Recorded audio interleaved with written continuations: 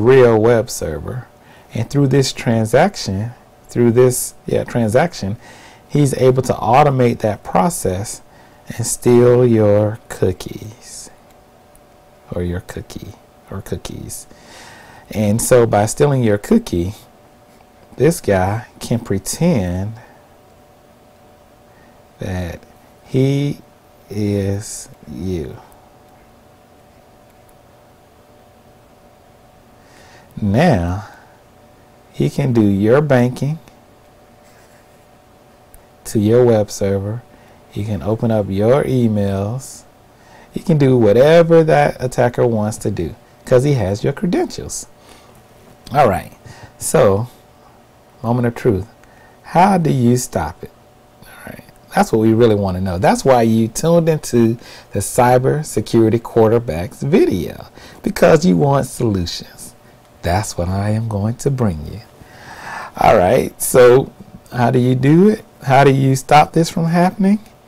You need to disable SSL version 3. That's it. Just disable SSL version. That's the easiest way to make sure this doesn't happen. When they connect to your, let's say you're a business, to your web server, it should not let you use SSL version 3. Also, you can also make sure that your browser will not use SSL version 3. And that's probably, I may make another video to show you how to disable SSL version 3 on your browser. This really affects more corporations and companies and banks and email and Dropbox and companies such as that too. It really affects them more than it will affect the personal use of your browser. But it can. It doesn't hurt for you to disable it also. So I may make a video to do that. So, sorry, ran on a tangent there. The best way is to basically disable SSL version 3. All right, so what else can I tell you about this SSL version 3? I mentioned to you that it's old. So let's actually talk about now the cool term that's used. Let me use a different pen.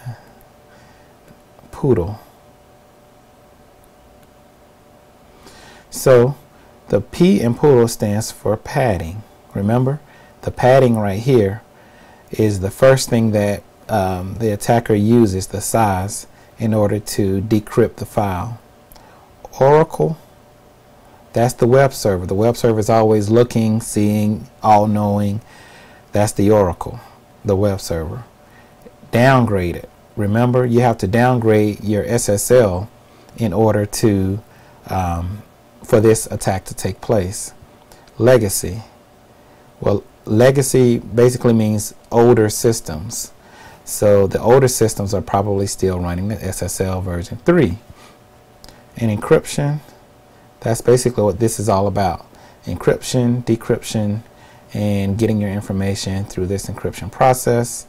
This vulnerability was found by Bodo Malyer, Tai Tung, and Christoph Kostowitz. That's it. I'm Ron Wilkey, your cybersecurity quarterback.